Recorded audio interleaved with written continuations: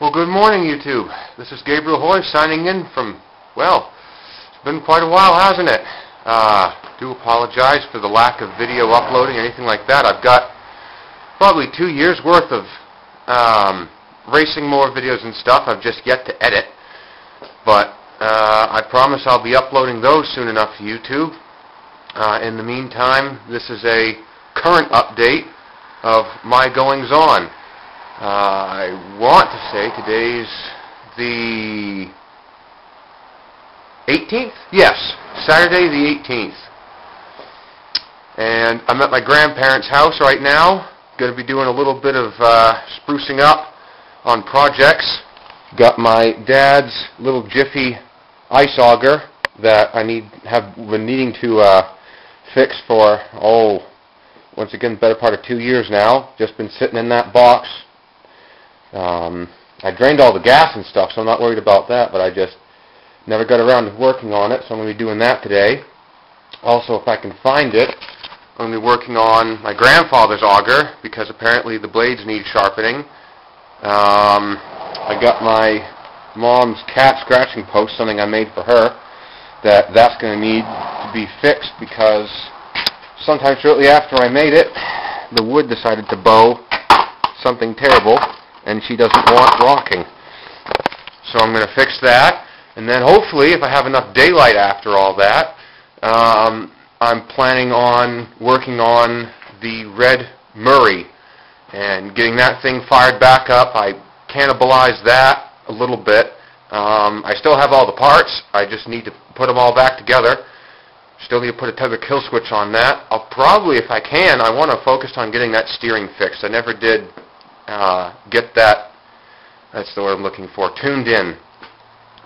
So I want to make sure I get that done so that way I can have a fun time riding it, because it is sketchy as all get out.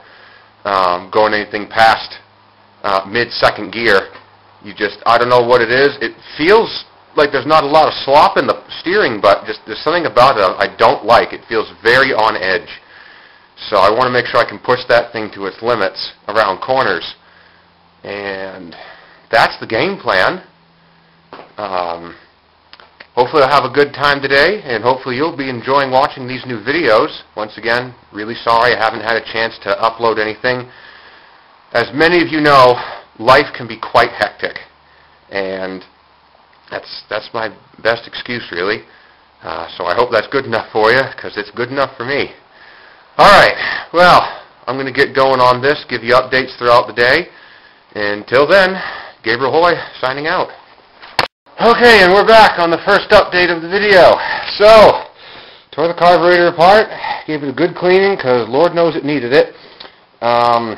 Put it back together, blew out the gas tank, and primed it, and I pulled it, and it went pop, and then it didn't do anything. So I primed it a little more, and pop, didn't do anything again. Said, okay. So, and I tried messing with the little adjuster screws you have underneath the carburetor. Now, the thing is, this guy had no plastic little cover to it, and that one did. Now, being my dad's, something tells me either the guy he bought it from or my dad decided to mess around with some things. Point is, I know for a fact this plastic guy at some point must have been removed.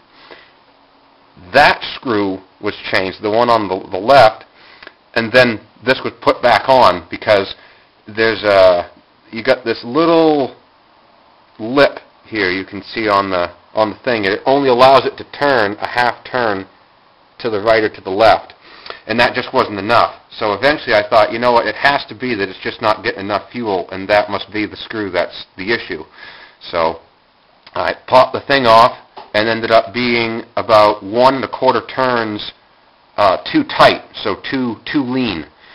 So I did a little more fidgeting with it after that, because this one was still a little messed up. I'm assuming that's the high end, that's the idle. Has to be, judging by my tweakings around with it. Correct me if I'm wrong. But in any event, put a new spark plug in, put just a little bit of gas in the head to, just give it that initial fire up.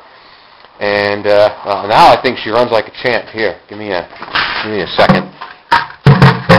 This bucket here.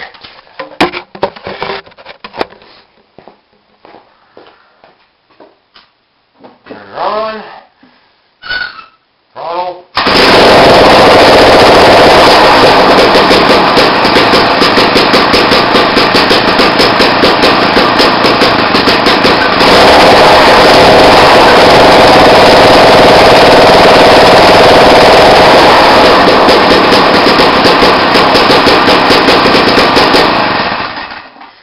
Sounds a little rough still at idle, but it hasn't died on me yet, so I'm just going to assume, you know, it's a cheap little two-stroke engine. You're not expecting smooth idle performance from this sort of thing. It's just designed to cut holes in the ice. And I'm pretty certain it'll do that now. So, first project done. Now I'll work on my grandpa's auger, see if I can't sharpen the blades, figure out what the heck's wrong with the pull start. Work on the cap scratching post, just straighten the feet. This is the start of a good day. I think I might actually get the lawnmower in today. Alright, hope I didn't jinx myself saying that. Catch you on the next update. Alright, update on project number 2, the other auger. So, the issue I was having, or, well, my dad was having, that he told me about, was you would pull on the pull start and nothing would happen. Like, the rope would pull out and then it would recoil back in, but it wouldn't turn the engine over. There was just no tension. So I took it apart. Come to find out, this was the bolt that goes right in there and keeps this thing taut and in a certain position, so when you go to pull on the pull start, that little tongue comes out. Well, it was all the way over here. The tongue wouldn't come out because there was nothing it could come out with, and this had dropped down so far. You can see right here. That's what was centered in the engine, and it ground it away. So that's junk.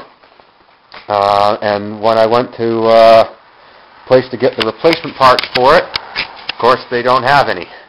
One little screw. You'd think, but so in the meantime, that project is held off until Wednesday. So as a temporary solution, we've got the now working engine on the auger. So they'll be using that to go ice fishing for a little bit. And on a side note, cat post is done. It's not 100%, but it sure as hell doesn't wobble nearly as much as I had it before. All I did was I took this bottom board, spun it around, so rather than the warp going up, it went down. That lifted these feet a little bit, so I had to, then to counter it, cut away the edges of either side just a little bit. I'm pretty happy with that. I think Mom will be too. So, side projects out of the way, let's go get the lawnmower. Now I should point out, if I'm going to be able to work on this thing, I sure as heck ain't doing it out here. And on that note, I also have got a heck of a lot of snow blowing ahead of me because we just had a nice little snowstorm, about 2 feet's worth. So I've got to get the red mower, which is right under here, through here, out around here. So I'm going to whip up the snow blower and we'll make ourselves a trail.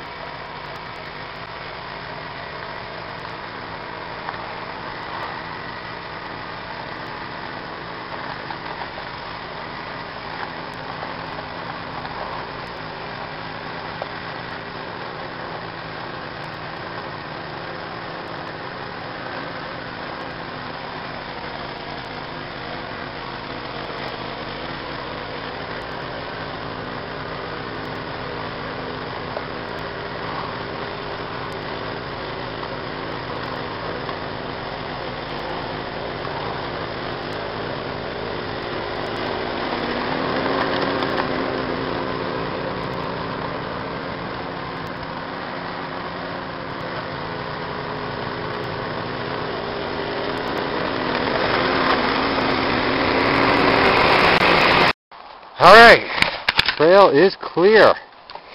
Had to expand over here a little bit and to dig out. I don't know if you noticed that before on the walk around, if I gave one. There was a huge mound of snow that went basically right along that way. So I had to clear all that out, not to mention what was on top of the tarp by hand. Broke the broom in the process. Kind of stinks. Just got done snow blowing. Let's untarp her.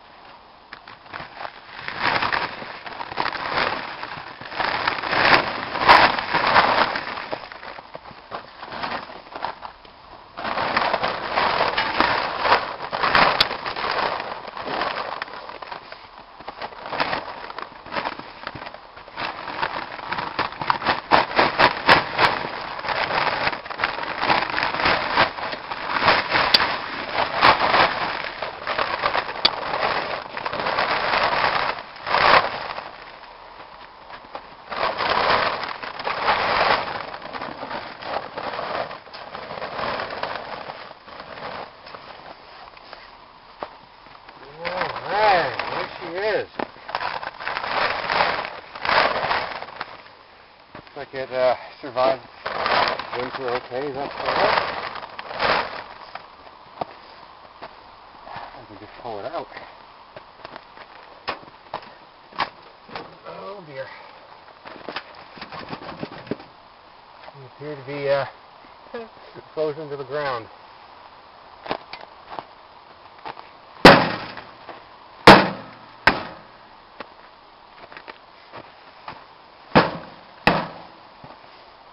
Yep, she is frozen solid to the floor. Okay, let me get some jacks.